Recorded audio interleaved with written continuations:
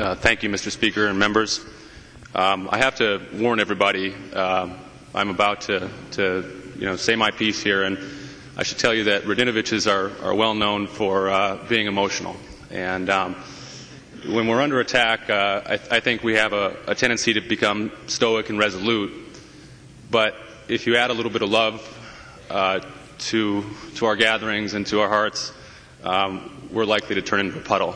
And today my heart is beating out of my chest because I think it's at maximum capacity. My cup runneth over today. I'm so thankful to have been here today to hear this testimony. I think it's true what everybody said, that there are good men and women on either side of this issue, and they each approach it through the lens of their own experiences. And I today wanted to share the experience by which I approach this issue. When I was 17 years old, my mother was taken from me.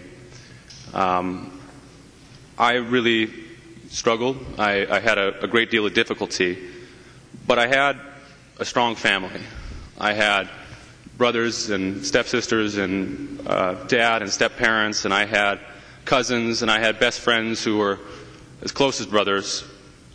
And I also had one friend and mentor who went out of his way to care for me, to make sure that my emotional needs were tended to do very small and nice things to help me through that situation.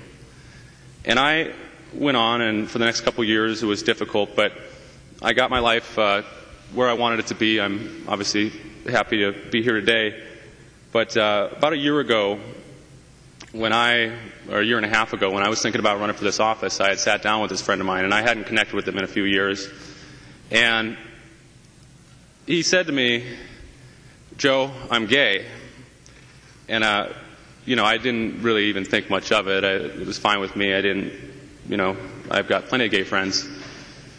But when I was going home that day, I was in my car, and I actually had to stop and pull over because it hit me that through all of the difficult things that I had been through, where he was there for me, for 35 years, as someone who was in the closet, through all of his difficulties, he didn't have that same support for him. He didn't have that big, loving family. And in a small town, he had to be worried that coming out would possibly cost him his job or worse. And I know that might sound strange to people who don't come from small towns, but just today, in an NPR story about this issue and about my vote on it, a gentleman from one of my towns, and I assure you that my towns are full of good people, but a gentleman from one of my towns said that he believed that all gay people should be rounded up and shot. And so that threat of coming out in a small town is real. And so today, I stand in appreciation of the work that Representative Clark has done. I stand in great appreciation of all the conversations we've had as colleagues over the course of this debate. And I just want to say that for me, this is a vote for freedom and equality. This is a vote for the rights of all of my constituents. This is a vote in the truest hope that every Minnesotan will someday be able to have a family like mine, a family that's there for them through thick and thin, a family that cries when they feel so much love in the room, that stands resolute when they face adversity. And this, for all of us, I hope, is a vote on the long march to fulfilling a promise in this country that we are endowed by our Creator with certain inalienable rights, that chief amongst them is the right to liberty, to life, liberty, and the pursuit of happiness.